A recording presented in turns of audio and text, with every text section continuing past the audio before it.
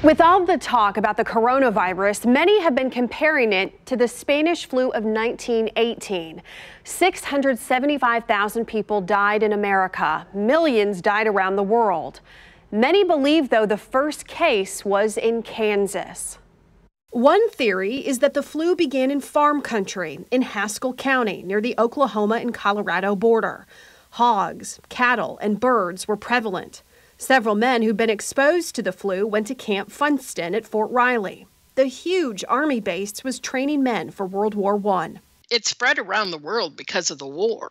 I mean, that was what was going on. I mean, American soldiers took it over to France and Germany and wherever they were going, England. Susan Sykes-Berry is a nurse and retired librarian from UMKC. Her thesis was on the Spanish flu and the impact in Kansas City. KC did not do well, and politics played a role.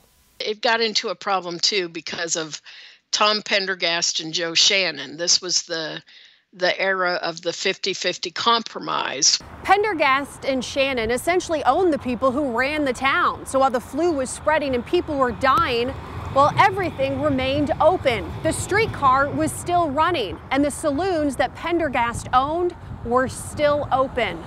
The Chamber of Commerce, for whatever reason, was actually trying to get the city to shut down. So businesses that were in the Chamber of Commerce were trying, but the city just couldn't get its act together. It's estimated that 11,000 in KC were infected. 2,300 died. St. Louis had a better outcome. In St. Louis, they actually canceled parades for the military, and their death rate was much, much lower, even based on size, than Kansas City was. It finally just eventually had infected so many people that enough people were immune that it could eventually just die out. Now, the problem with that is that, you know, a lot of those people who get infected don't make it.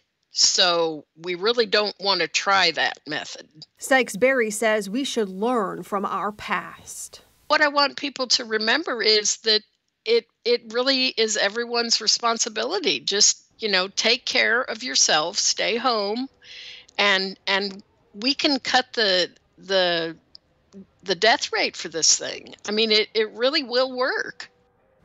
And while the flu didn't start in Spain, the media was not censored there during World War I. So a lot of the media coverage about the flu came directly from Spain. That's why people called it the Spanish flu.